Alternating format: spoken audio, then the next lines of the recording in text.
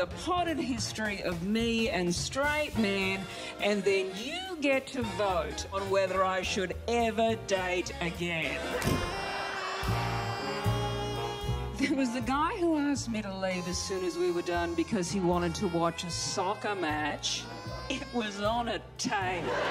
The guy who got up in the middle of the night, I guess, to go to the bathroom and somehow wound up in my housemate's bed. The Turkish guy who picked me up in a gay nightclub because he thought I was a man. Andrew, who I did have a little fling with. Years later, he was caught trying to masturbate a horse. Now, in the middle of all of this, true story. Let me tell you, I haven't just been kissing frogs, I've been banging them.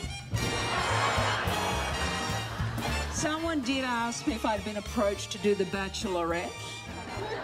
I said no, but they have asked me to do a new show called The Spinster.